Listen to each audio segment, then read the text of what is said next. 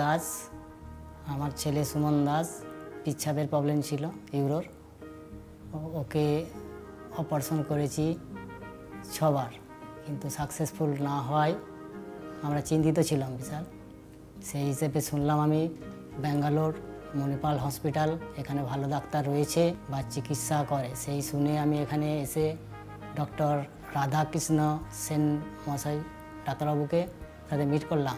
We had this unfortunate child who came to us who had had 6 repeated surgeries for a condition called Hypospadias, which is a condition where the opening in the penis through which the urine comes out is not at the tip as it should be normally, but is further down along the penis and causes a huge functional and cosmetic problem in these boys.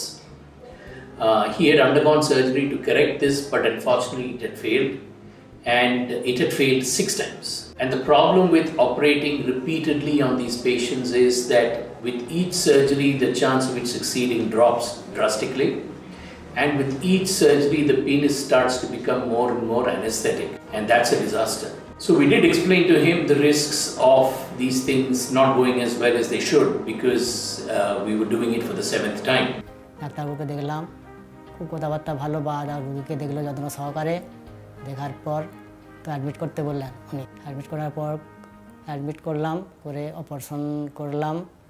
Thankfully this time the operation worked and this child is now able to pass urine from an opening that is situated almost at the tip of his urine. His surgery is done and it's all healed. We are confident that he is going to be a normal little boy, both functionally and cosmetically, and even later on his sexual life and his married life is going to be normal. তো operation এখন আপাতত successful বা মণিপাল হসপিটালের বা যত্ন সহকারে চিকিৎসা করা হয় বা নার্স বা সিস্টারদের খুব যত্ন সহকারে রোগীকে দেখানো বা যত্ন সহকার করার খুব।